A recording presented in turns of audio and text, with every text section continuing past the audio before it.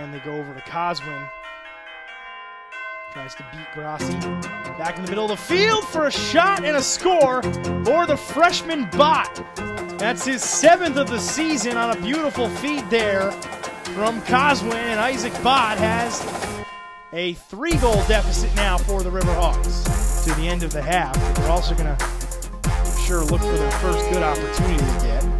Lowell's kept tight in this game. If the Bearcats see a shot opening, they'll probably take it. And that's exactly what happens there as Joe Licata gets a nice feed from Tom Moore and converts for a 7-3 lead now for Binghamton.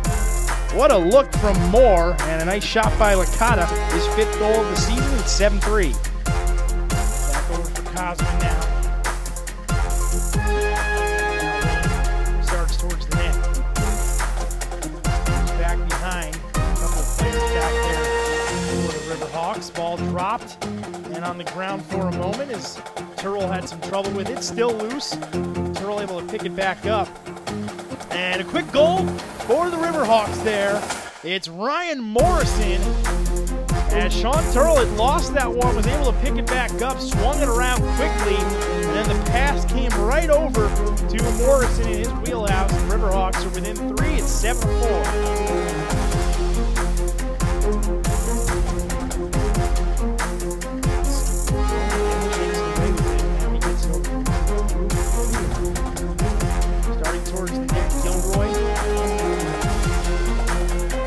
Long shot and a goal for Liam Lewin.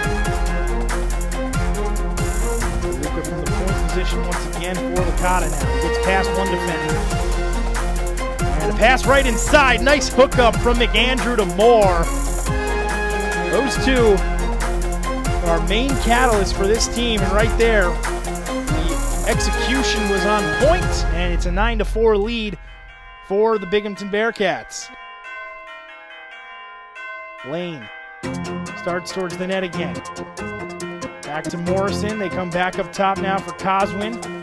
Coswin past the defender, and he shoots and bounces it home. So a goal there for Keenan Coswin.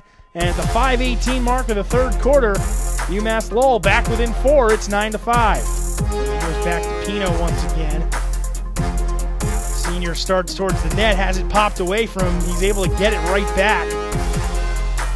And right in front of the net, he finds Isaac Bott cutting, and Bott's able to convert it for his 2nd of the day on a beautiful feed there from Nicholas Pino. So it's a 9-6 game now with 2:07 to play. The Riverhawks pull within 3. Interesting pass decision by Kasner. He had it right picked off, so now an opposite end chance, and there's a goal for Moore. It's another penalty flag flies. We'll see what that is. It looked like Moore will get the benefit of that call as well, as he took a tumble at the end there. So Moore there. And there's a shot and a score for Licata. The stick of Corey Highfield was lost there for a moment, which allowed Moore to move towards that net a little bit easier. And he found Licata across the way for Licata's 2nd goal of the day. It's a 12-7 lead. Andrew now coming out from behind the net. Setting a pick for Moore, and he's able to convert it. Nice pick there by Riame. And Tom Moore comes around the outside and scores his 5th goal of the day.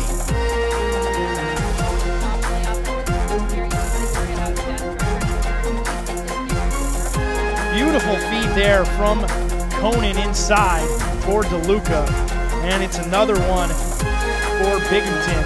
So DeLuca has his 2nd of the day, and it's another assist for Conan. So it's a 14-7 game now. Binghamton has doubled up the Riverhawks.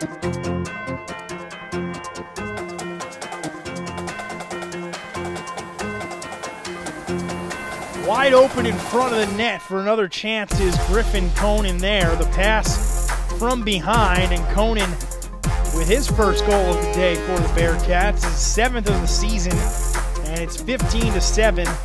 Bearcats really opening this one up in the late minutes. sure they'd be content just to add one more, get the last score of the game. And there's one right there for Isaac Bott in front. Freshman has himself a hat trick, and it's a 7-point game once again. It's a 15-8 final. UMass Lowell unable to pick up the win here today, but at times they were able to hang around, and they did show some good offensive showing at some points during this game.